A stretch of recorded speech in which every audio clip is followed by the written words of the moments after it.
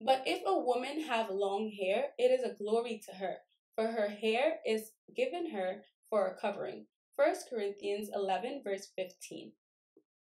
Hi guys, and welcome back to my channel. It's Princess Reni here. As you already know, I mean, you clicked on the video, right? And since you're here, definitely make sure that you're subscribed to my channel. Like, I know you've watched a few of my videos, and yeah, let's get right into it. So today I'm going to be giving you guys some tips on how I grew up my natural hair. It's still pretty short. It's still going through a lot. I could talk about my hair journey for hours and for days, but that's not what this video is about. Today I'm just going to give you guys some tips on how I continue to keep my hair healthy and help it to grow out to all this lusciousness that it's at right now. Get to know your hair. Take the time out that you need to figure out what your hair likes, what products work best with your hair, what products your hair does not like. Like for me, it took me a while to accept this, but I realized that my hair does not like coconut oil, and I know for a lot of naturals, they vouch for coconut oil like it's the best thing ever. My hair, if I put coconut oil on my hair anywhere, whether it's the first product that I put on, the second product, whatever, my entire hair starts to flake. It's a hot mess. So it ruins every single style, it ruins every single product. I can't. The most I would try to do sometimes is like if I'm doing a rinse out conditioner that has coconut oil or has anything coconut related, I don't mind trying it out. But even the scent like kind of bothers me sometimes too, so I try to stay away from coconut oil as much as I can when it comes to my hair.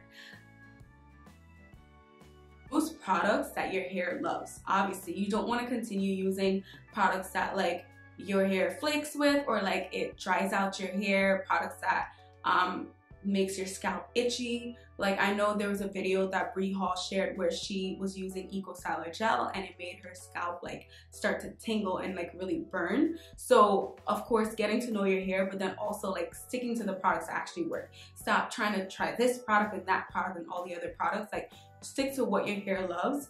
Of course, I am still working in that area because I love trying new things and I love seeing what my hair would actually like cooperate with and then what it wouldn't cooperate with.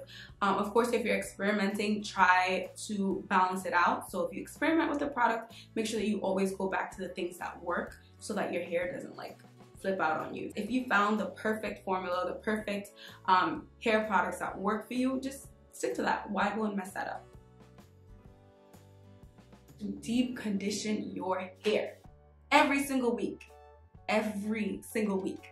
I used to do this a lot, where I would make excuses for why I'm not deep conditioning my hair. Like I have plans, I'm going here, I'm going there. Right now you're kind of stuck in your house, so deep condition your hair, sis. Just deep condition your hair, bro. Like deep condition. The reason I'm saying deep condition your hair every single week, I've noticed a major difference with my hair when I'm consistent with my deep conditioning. So what I would do is I would use a protein conditioner, a protein-based deep conditioner once every month, and then the other 3 weeks I would use a moisture-rich deep conditioner. So I could go into like some of my favorite products in another video, but what I've noticed is my hair is a lot shinier, it's softer, it cooperates a lot more. Make sure that you're putting as much protein as possible without drying out your hair, so the moisture kind of balances it out. But I do notice that my hair sometimes frizzes a lot, so maybe I need some more protein. Like look at your hair, get to know your hair, and you'll be able to see if your hair needs something else. I have a few tips down here, so don't mind me as I take my phone out. Deep conditioning your hair, deep condition with heat. With heat. Don't deep condition overnight. It's not gonna change anything. I've tried it, been there, done that. All that's gonna happen is you're gonna wake up with a head cold. Like, it's not worth it. Don't put yourself through that. Until the next day, do the deep conditioning in the morning, like first thing in the morning. Like, don't do it overnight. But use heat. I use a steamer in my hair and I've noticed so much difference. Like my hair just like soaks everything up and it's just it's so good. It's soft and moisturized, and you guys can kind of tell from the video, like you can tell my hair is like just shaking, shaking, shaking, shaking, shaking. Like look at that.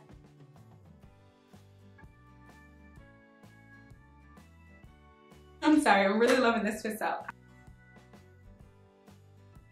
I know I just said deep condition with heat, but that's with a steamer, so it's not like direct heat, that's indirect heat. So what I'm telling you to avoid is direct heat. So whether it's a blow dryer, I haven't used a blow dryer in so long, it's like, why do I even have one? But yeah, whether you're using a blow dryer, whether you are using a flat iron, don't know why I have that either.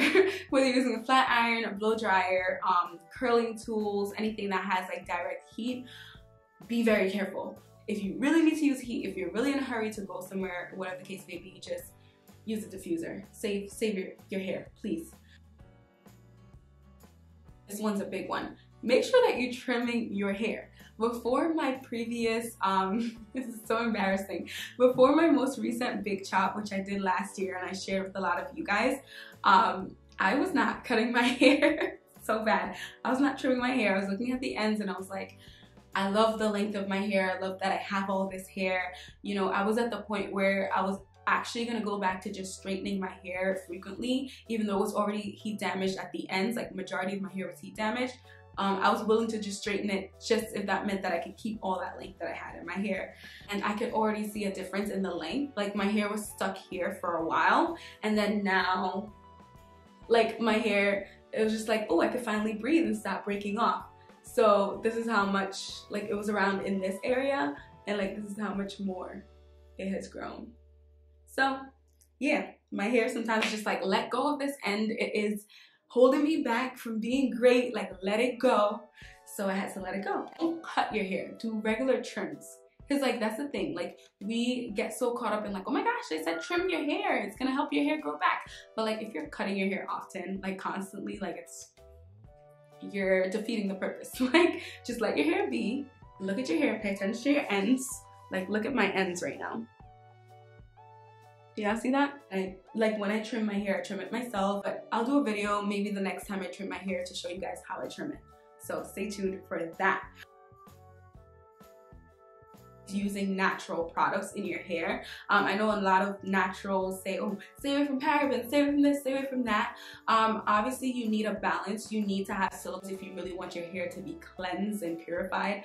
You can't keep using cold washes to make your hair clean and healthy.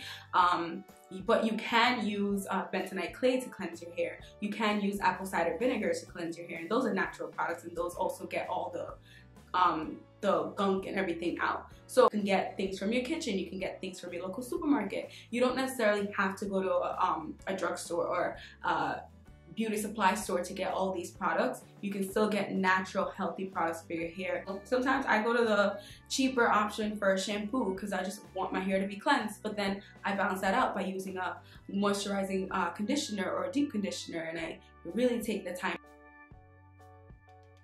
Drink lots of water, make sure you're eating healthy food, foods with like omega, like maybe salmon and all these others, seafood, protein, making sure that you're getting your protein from your meat, making sure that you're getting your vitamin C, all of these things from your fruits and your vegetables and your whole grains. And then of course with water, making sure that you're getting the right intake so that, you know, your hair and your body reacts the way that's supposed to. Another one is to make sure that you're taking your vitamins. Take your vitamins, please take your vitamins. I'm reminding myself to take your vitamins.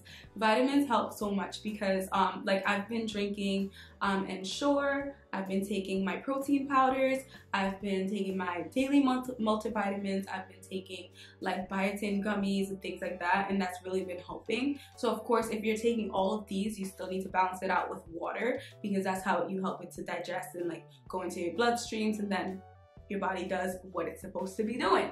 And your hair, of course, loves you, your skin glows, you just, everything is great. So yeah, take your vitamins so that your hair can get the nutrients that it needs, and your skin can react the way that it needs to react as well, so that you just be flourishing and glowing, you know? So yeah, take your vitamins. When you rinse out your deep conditioner and you're getting ready to go to the next step of styling, you're supposed to rinse it out with cold water. But when I'm in the shower, like I don't want to be feeling cold. It's either rinsing it with cool water or like don't do it in the shower. Do it specifically over the sink, or like if you have the shower head, just like hold it over your hair itself, and make sure that you are like rubbing it all so you get it out faster, so you don't spend as much time underneath the cold water. But cold water is usually the best because it closes in your cuticles, and it helps to keep in all that moisture and all that lovely stuff that your deep conditioner just did for your hair. Do not use any style, like any tools. So whether it's a brush, a comb, all these things, do not use these items. But I'm gonna tell y'all that if you're deep conditioning your hair on a weekly basis, you actually realize that you don't need to use tools as much, and you could just detangle with your fingers, like finger detangle your hair and for the whole wash day, and still be able to like, I part my hair with my fingers sometimes, so like be able to part it and like do your braids or whatever it is that you're doing, and you'd be like set. The way I got this hairstyle, the only place of my hair that I parted like with a comb was the middle. But avoid tools as much as you can so that your hair flourishes, and so you're not like ripping out all your hair out of your like scalp and stuff. Sleep on a silk pillowcase or get a satin cap. I've had multiple lazy days where I just like wouldn't even put the pillowcase like on top because it like ruined my aesthetic or whatever. I have a black silk pillowcase. I have a black silk pillowcase, right? And basically I would just like lay it down on top of the pillow that I'm sleeping on, and I would just like rest my head, and like that would be what I would do. But I bought this oversized bonnet where I could just like, if like this hairstyle, I would separate my hair into sections, and then I would put the bonnet cap over, and then I'd be set. So I've been doing that too. But just find out what works best for your hair, and then make sure that your hair is being taken care of while you're sleeping. Especially if you're a wild sleeper, like you're tossing and you're turning and you're just like basically messing up your hair. Like, take care of it, please. Do not over manipulate your hair, please. When you deep condition your hair, have a full-blown wash day, right? So you deep condition, you do the shampoo, the conditioner, the deep conditioning, and the styling all on the same day. You can get a lot of wear out of your hair, whether it's like you do a braid out, so you braid your hair for leave your hair in the braids for a few days, take it out, have this style.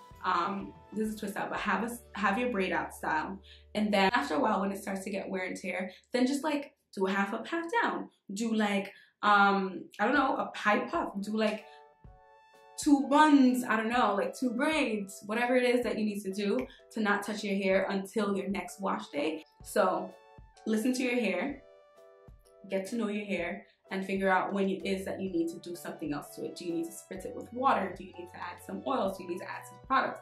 What do you need to do? Tip is skip the LCO-LOC method. Skip the lock method. It does not work.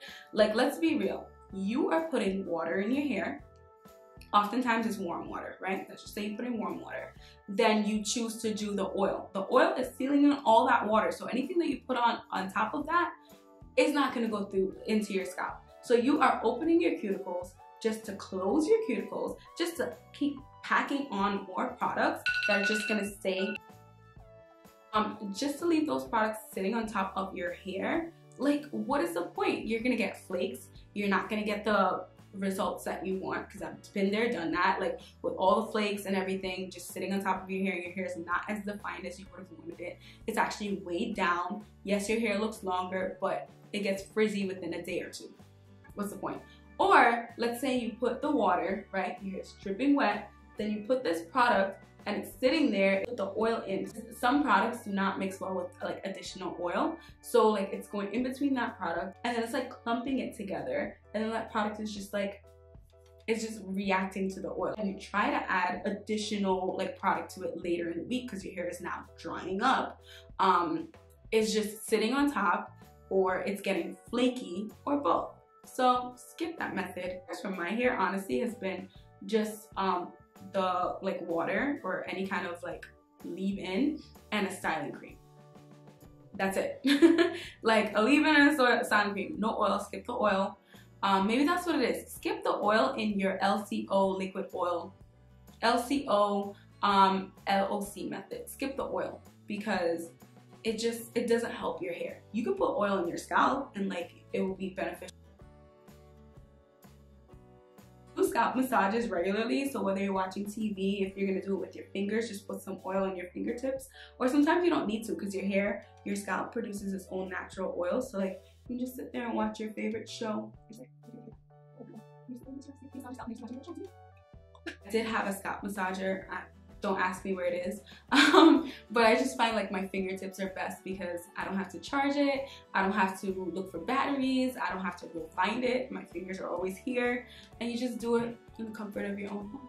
So yeah, or get your friend to give you a scalp massage. I don't know. Because when I did my big chop, my hair was like, I want to say it was like somewhere here, and then it like continued growing and growing and growing and growing to like here.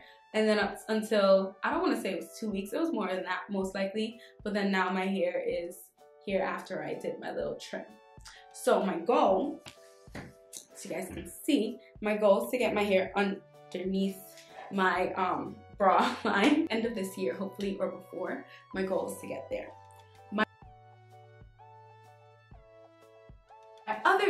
My other tip, and this is like a major tip, because you know, a woman's hair is her glory, right? And we're supposed to take care of our hair, we're supposed to make sure that it's healthy and well kept. So because my hair is my glory, what I usually do is, well, when I was younger, I actually prayed for long, healthy hair, and I was like, it doesn't matter if it's like my natural hair, if it's straight, if it's curly, whatever. I just wanted my hair to be long and healthy. So I would pray about it, and I would like watch a lot of videos and things like that on like how I can make sure that my hair is longer. Even if I cut it, like it's as if it just like goes back to where it was, and it's so weird, and sometimes I lose track. I'm sure if I blew out my hair and like I straightened it, it'll be longer than what I actually stretched it to be. But yeah, I pray about like my hair length for God to grant me with like long, beautiful, gorgeous hair, because it's not about vanity. It's not about like, oh my gosh, I have long hair, look at me. But it's just like, that's my glory. So like, I want God to like put that within me, if that makes sense.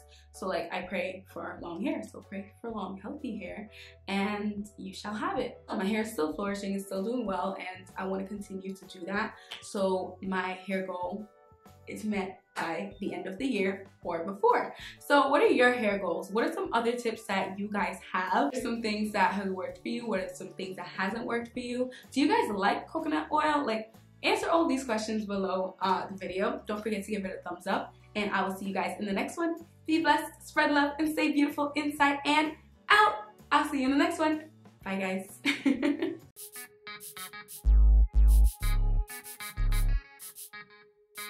You guys see my lovely painting? Yes, I made it myself. Oh my gosh, isn't it awesome? Yes, I did that.